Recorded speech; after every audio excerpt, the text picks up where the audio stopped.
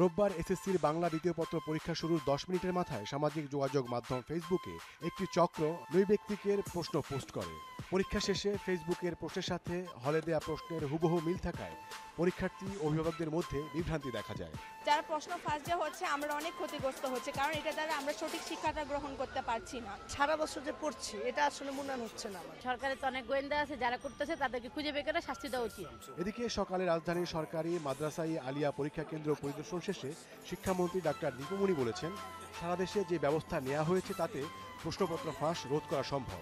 নজরদারি সব জায়গায় আছে, তাতে আমরা বিশ্বাস করি যে প্রশ্ন ফাঁস বা নকল এই জিনিসগুলো আমরা বন্ধ করতে পারবো, কিন্তু সকলের সহযোগিতা প্রয়োজন সেখানে।